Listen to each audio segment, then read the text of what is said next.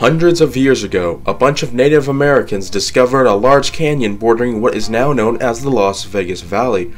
What was special about this canyon was that throughout the area there were deeply red-colored rocks that were spread out in different locations. Because of all these unique rocks, they officially named it the Red Rock Canyon. After the discovery, 6 different Native American cultures were made.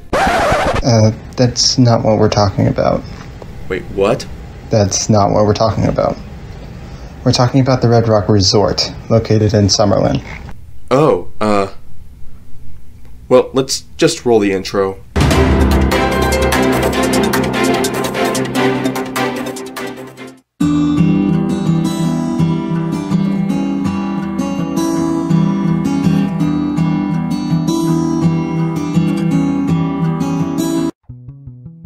In 1952, a guy by the name of Howard Hughes decided to purchase a total of 25,000 acres of land near the Spring Valley in southern Nevada in the hopes of relocating his own company to the state. However, due to different problems, his hopes were diminished. Later on, after his death in 1976, his company, which is now known as the Summa Corporation, had noted that the acres of land he previously purchased had some serious opportunities due to its large size. So for this, they had announced in 1988 that they would begin developing an all-new housing area that would be named Summerlin, named after Hughes' grandmother, Jean Amelia Summerlin. By the beginning of 1990, the first houses, schools, and businesses were opening up, along with its first neighborhood community, The Hills. Its first major park, the Hills Park, would also be completed in the same year. Many different families came over to live in the new area, along with high praise from its so-called luxurious houses and apartment complexes. Summa Corporation, which was known as the Howard Hughes Corporation, would begin to see success in the new area, and in 1992, it was ranked as #1 in the Arthur Andersen Real Estate Services Group's new home sales. Because of this, the Hughes Corporation began expanding with churches, libraries, hospitals, more parks, and more recreational areas in general. By the 2000s, Summerlin had already become one of the most popular communities in the Las Vegas Valley. It had begun expanding to new smaller communities including Summerlin South, Sun City, Sienna, and Summerlin North. It had everything a person would need, essential and non-essential.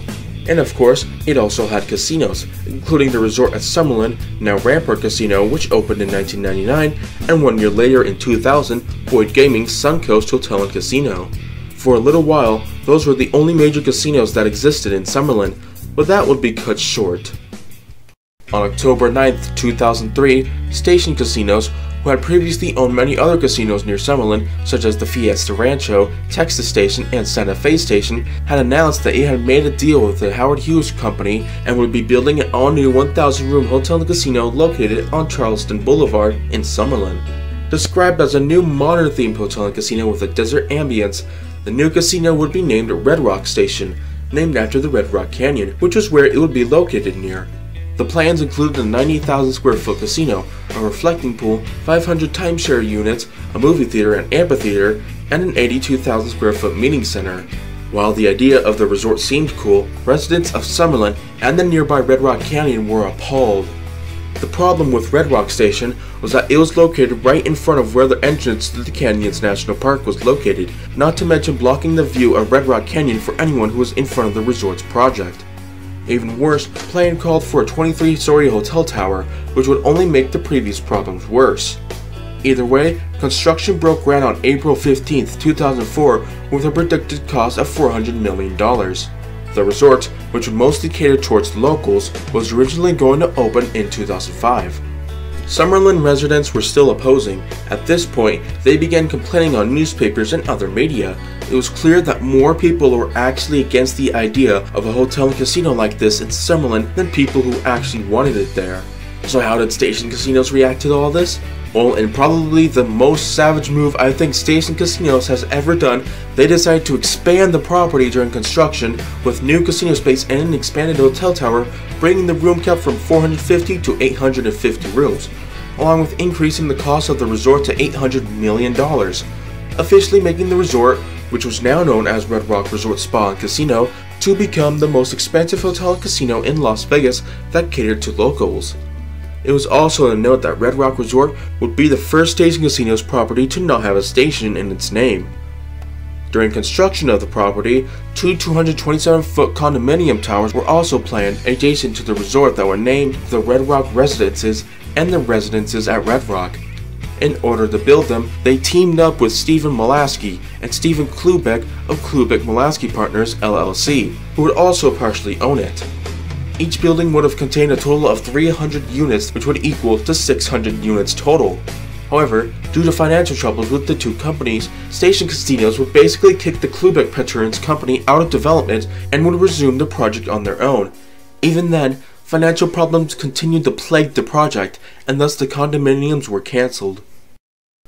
After a couple of design changes and the extreme opposition of the resort slowly disappearing, Red Rock officially opened for business on April 18, 2006 at a cost of a whopping $926 million. A 6-minute fireworks show was held during the opening, along with popular Grammy Award-winning singer Sting holding a 1-hour-long concert within the resort's pool.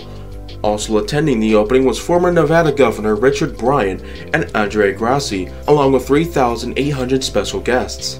Red Rock Resort featured several different things that Station Casinos would usually put inside of their own hotel casinos. The Feast Buffet was part of Red Rock's multiple dining options, along with the Grand Cafe. Kids Quest, a play area designed for kids, was also located inside of the casino. However, there are also some new and original stuff that would make the resort very different from the other Station Casinos properties. Its pool, named the Cherry Pool, was a large circular pool containing a fountain in the middle and a long, more shallow area on the edge, hence the name Cherry Pool. Because of its quite creative and relaxing look, it was considered one of Station Casino's best pool. Some of the dining options not only included the Feast Buffet and the Grand Cafe, but also stuff like T-Bone's Chop House, Cabo Mexican Restaurant, the Hachi, and Terra Rosa. There was also a 16-screen Regal Cinemas movie theater, which was considered a focal point in the resort.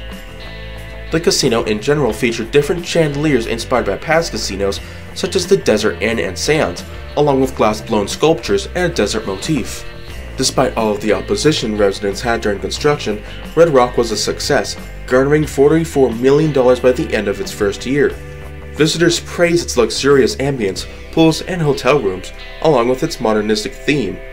Because of the newfound popularity and success, the resort began its first expansion 1 year later on January of 2007, with the addition of the $31 million Red Rock Lanes, a 76-lane bowling alley that contained a bar, along with an expanded parking garage and spa, all costing over $65 million. To keep up with the grand opening of the nearby downtown Summerlin in 2014, the resort began a $35 million expansion.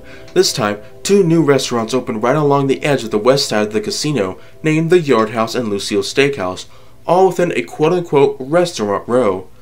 Finally, in 2016, the Red Rock would be the headquarters for Station Casino's new holding company, Red Rock Resorts, which would later go public on the National Nasdaq Stock Exchange.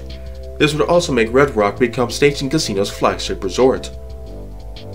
Today, Red Rock Resort is considered to be Station Casino's nicest hotel and casino, bringing in the luxury to its locals inside Summerlin. Even though it had a rocky construction history with its intense opposition, Red Rock still manages to be a great addition to Summerlin. Hey, thanks for letting me come here. I love what you did with this place. Yeah, I like to keep it clean most of the time. Say, maybe you can start inviting other people into your room. This way you can get more people to talk about the history of these places. Oh, really? You